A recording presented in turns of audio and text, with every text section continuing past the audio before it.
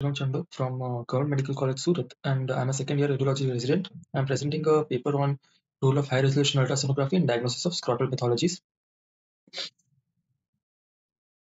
So, scrotal pathology is very common in both adults and children with causes that can range from benign conditions that require minimal interventions to serious cases that require immediate medical attention and surgical interventions. Diagnosing these conditions is challenging because of the non-specific clinical presentation, discomfort or swelling, which hampers the thorough clinical examination. Imaging modalities, particularly ultrasonography and color Doppler, have become invaluable tools for such accurate diagnosis. High resolution ultrasonography enables the detailed visualization of scrotal contents and has revolutionized the diagnosis of conditions like torsion and infections, tumors, varicoceles.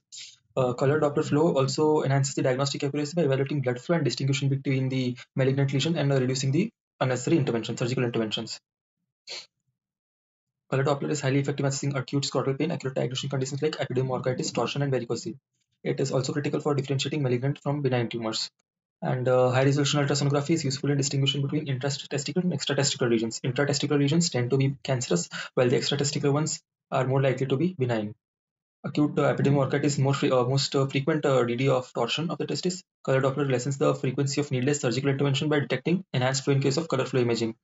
About 30% of male infertile individuals have varicocele, which is the most easily treatable cause, and most testicular neoplasms constitute approximately 1 to 2% of all male cancers and rank fifth in the term of all-cause mortality for men between age 15 and 34. The aims of this study was to evaluate the spectrum of USG findings in various scrotal pathologies and to evaluate the role of color Doppler in distinguishing and characterizing the morphology and blood flow in scrotal pathologies. It also assesses the role of USG to distinguish between testicular and extratesticular masses and to differentiate acute conditions, acute surgical conditions. In the first image over here, you can see the grayscale and color Doppler images, wherein the epidermis appears bulky and heterogeneous in ecotexture and shows increased vascularity and color Doppler flow, which shows epidermitis. And in case hypococuria is present over there, it denotes the abscess development. In the second image, you can see the grayscale image and the color Doppler image, wherein we are seeing increased color flow, which indicates orchitis, which is usually caused by paramyxovirus, which causes mumps, and the diffuse involvement of the testis is bulky and edematous and with increased vascularity.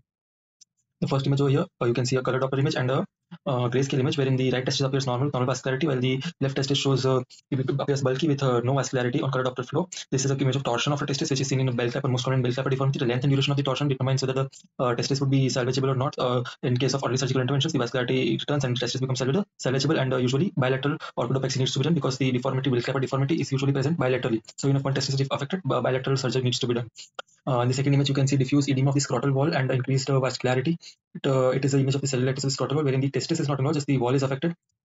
Here in the first image, the image indicates the funiculitis, where the spermatic cord appears bulky, it is edematous, and shows hyperemia on color Doppler analysis. Anechoic tubular structures are the vessels which are traversing. In the first image over here, you can see vascitis, which is the inflammation of the vas deferens. It usually accompanies funiculitis, and as a result of retrograde infection, which passes up from the seminal cycle of prostate. The next image, first image, you can see well circumscribed anechoic lesion, which shows a posterior acoustic enhancement. It is an epidermal cyst and it has no vascularity on color Doppler imaging. In the second image, you can see a well-defined lesion, which has a lamellated appearance. It is non-vascular and usually most common benign mass. It is an epidermoid, intratesticular epidermoid. Herein, the keratin content is very high, so it is also known as keratocyst. And usually, enucleation suffices for as for surgery is concerned. The next image, you can see a varicocele, which is the grayscale color Doppler imaging of anechoic tubular structures, dilated anechoic tubular structures. And on clinical examination, it's a bag of worm appearance. Usually, the varicocele is a common thing on the left side because the left testicular vein drains in the renal vein and is at 90-degree angle. If it is seen on the right side in solitary, then it should raise a suspicion of intra-abdominal mass.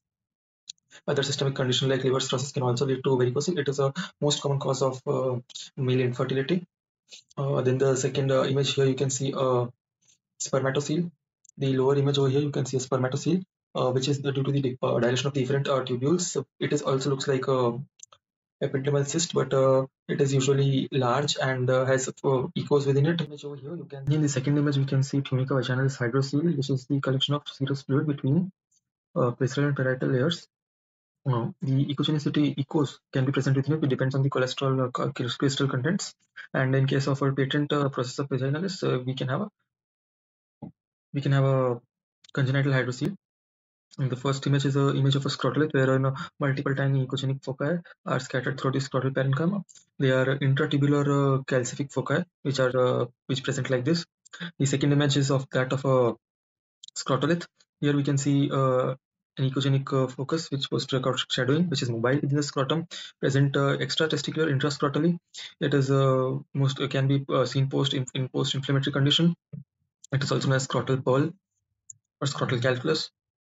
Here in the first image, we can see a adenomatoid tumor of the epidermis tail, wherein a heterogeneous ecotextual lesion with evidence of vascularity, minivascularity is seen in the tail of the epidermis. It is the most common type of tumor, benign tumor noted in the epidermis. And the last image, we can see a heterogeneous ecotextual lesion with vascularity noted in the testis.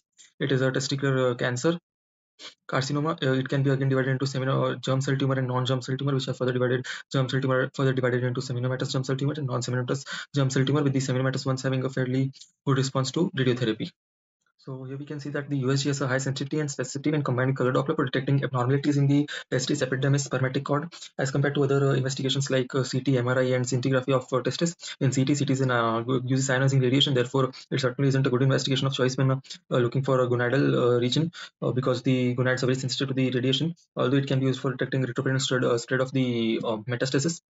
MRI again is a good modality, but it is a time-consuming modality, and also the around 45 minutes can be taken up for the examination, which wherein the patient motion artifact can affect the images. Although it does provide better images with the whole inguinal scrotal region in one frame, we can see the scintigraphy does provide a good view of the blood flow. Yet the anatomical resolution isn't very good. The testicular evaluation has lower sensitivity compared to epidermis and spermatic cord, while USC is highly particularly reliable for epidermis and spermatic cord with a near perfect performance.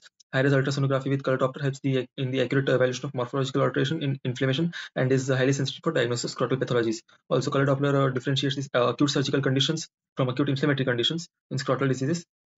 It is sensitive for differentiation of testicular from extra-testicular scrotal pathologies, and differentiates scrotal wall swellings into neoplastic and non-neoplastic scrotal pathologies. It is more sensitive than the clinical examination in case of large hydrocele, where testis and epidermis can be easily demonstrated along with ecotextual vascularity.